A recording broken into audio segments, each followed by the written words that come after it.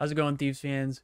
What a weekend for LA Thieves, am I right? A 3-0 victory against the London Royal Ravens on Friday, and then they paired that up with a 3-1 victory against the Seattle Surge on Saturday. So let's dive into how the Thieves went about doing that this weekend. To start off, we're going to go with the first matchup this weekend, which was the London Royal Ravens. And on map 1, it was a Mercado hardpoint, where the Thieves ultimately took it 250 to 101.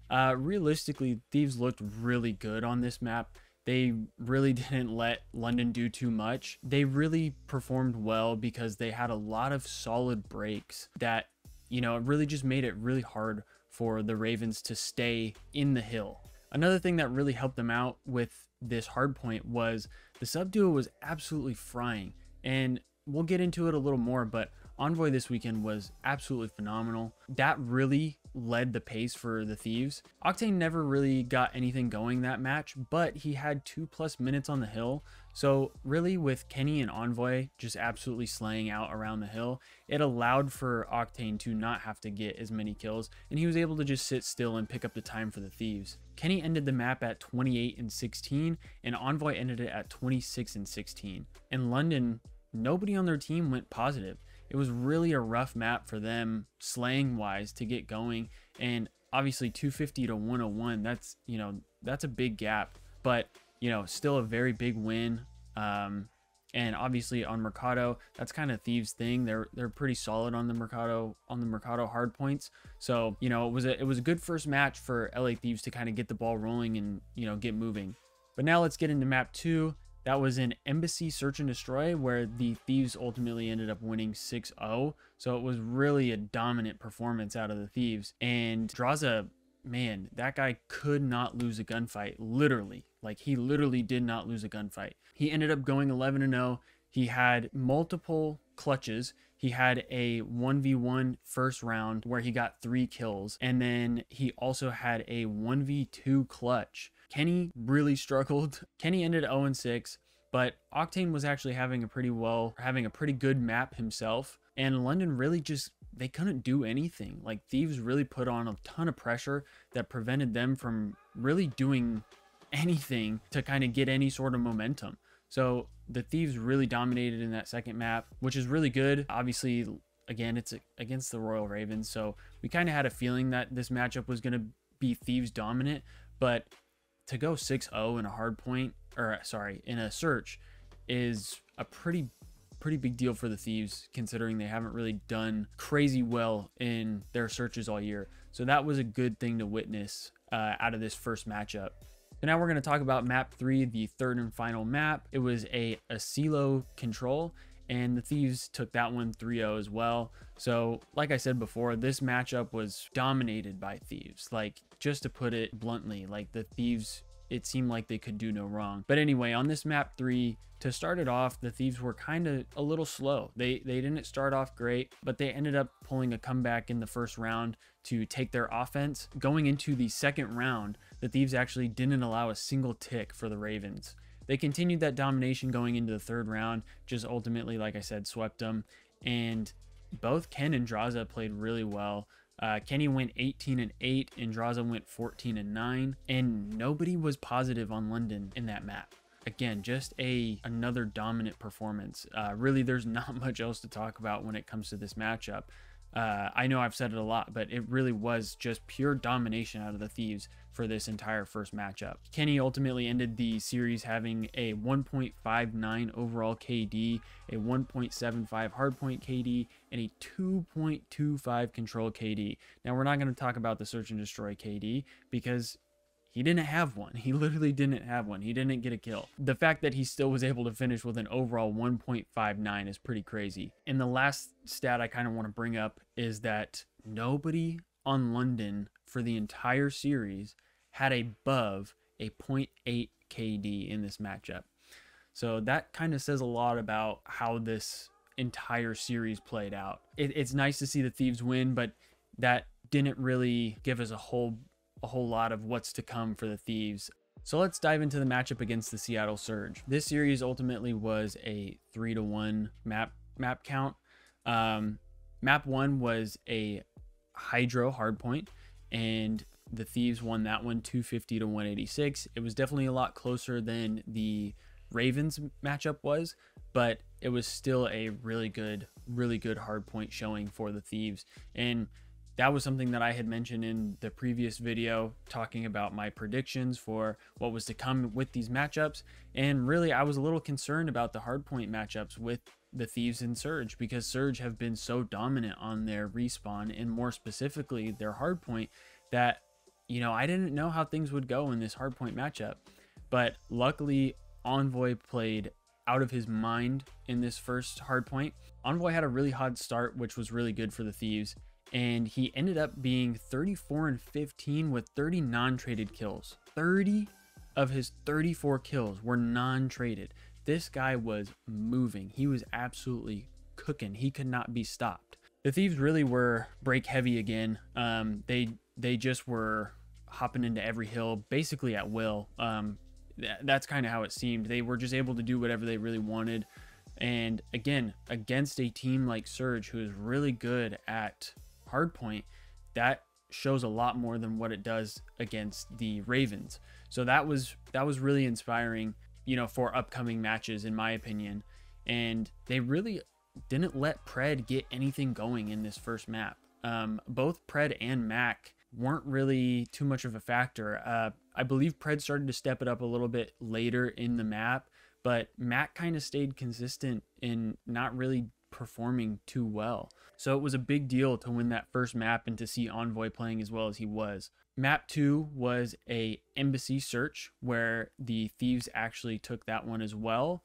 Again, another concerning thing for me being the fact that Thieves have not been playing too well on search. They took that one 6-5. It was a really close match, and Pred actually started off 10 and 1. He was just shooting laser beams to start the match, and the Thieves started off really slow.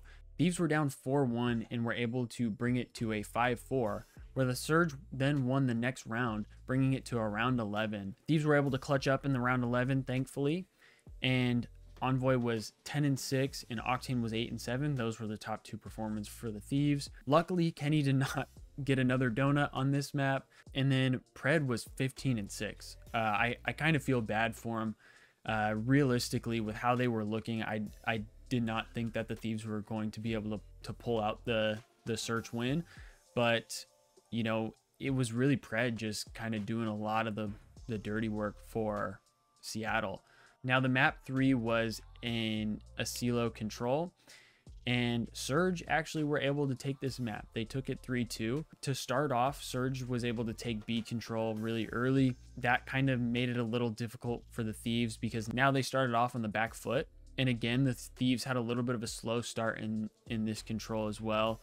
The Surge were able to take their offense first round. Accuracy was 10 and 2 after the first round. He turned into a different beast in this control.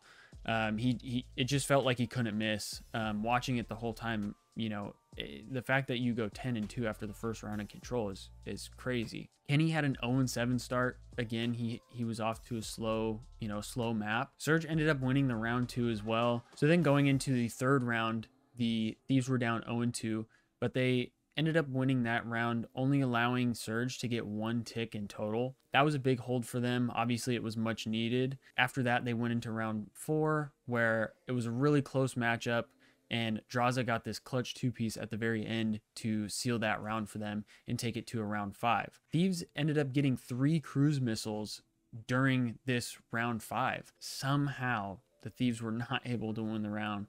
They still ended up losing. Kenny came back, though, from being 0-7 to, I believe, being even by the end of the map. If anything, he was like maybe 1 kill negative. He started popping off towards the end of the map. Accuracy ended up having 4k damage out of that map. Like I said, he started off hot and really didn't slow down for that entire map. Now map 4 was Embassy Hardpoint. This is where the Thieves were able to close out the series. They ended up winning 250 to 159. After the first set of rotations, Thieves were up 152 to 62. The Thieves were able to chain damn near every point. Surge just couldn't get the ball rolling. Envoy had another great map. He was 36 and 27. Octane performed extremely well as well. He was 26 and 23. And to start off the map, Octane and Drazah were the ones who were kind of pushing the tempo. They started off really hot. That was kind of what got everything moving for the Thieves. And then obviously Envoy kind of brought the pace back a little bit. Again, it was all about the breaks for Thieves. You know, they're able to just break these setups from every team. And, you know, hopefully the Thieves will be able to hold a little better too. Because I know previous stats were saying that the Thieves holds were some of the worst in the league. But because of how good their breaks are, if they can figure out their holds, they're going to be a dominant hardpoint team. Like it's going to be really difficult to beat them in hardpoint, and I think it already is. But I think if they're able to hold points as well as break, you know, they're going to be a scary sight to see on any hardpoint map. It seems like to finish out the series. Overall, Envoy again was absolutely dominant. Like I said, he had a dominant weekend, but this series he had a dominant series, and the hardpoints really were what pushed the Thieves to win this matchup. They couldn't be stopped. Like I said, realistically, if it weren't for that control showing, and even more specifically the round 5, the Thieves could have 3-0'd Surge. Honestly, again, like I said, three streaks that they had to use, and they used all 3, and they still weren't able to close out the round. You know, things could have been played out a little differently, and maybe they would have won. Either way, a 3-1 is still a big deal.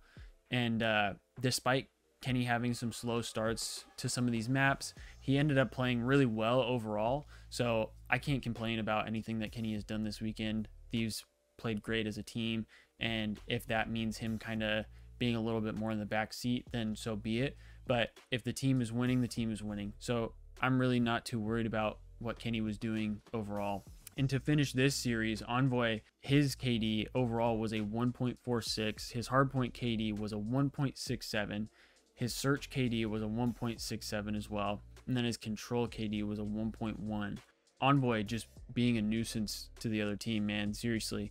The Thieves are now up to the 4th seed, which is technically tied with Optic, who is at the 3 seed, I believe, for 140 points. From the time of this recording, that is currently where we sit in the standings. You know, to end this off, the entire weekend was a great weekend for Thieves. I'm really excited for these future Thieves matches. I know they play Optic next weekend on Sunday. I don't know who their other match might be, but either way, I think the Thieves have a lot of promise, and they're looking really aggressive, like they have been saying that they're trying to improve on. And if Envoy can keep doing what he's doing, I mean, he's a scary SMG right now. So we'll just have to see. And I think Optic will be a good tell on how good this team really is going into the rest of this major.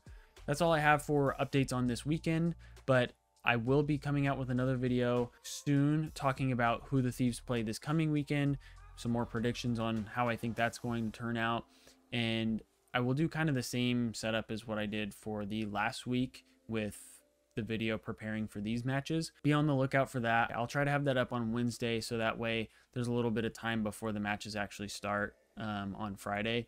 With that being said, if you guys enjoyed today's video, please go ahead and hit that subscribe button and the bell icon so that way you get notified every time I post a new video. And go ahead and check out the ThievesTalk Twitter. I will be posting updates about the Thieves matchups, and I will be posting updates during matches as well. Also, go ahead and check out my personal Twitter. That's Zeke's Tweets, Z-E-K-E-Z, and then Tweets. I'll also have the link in the description down below as well. And that's going to do it for today's video. I hope you guys all enjoyed, and I will see you all in the next one. See you guys.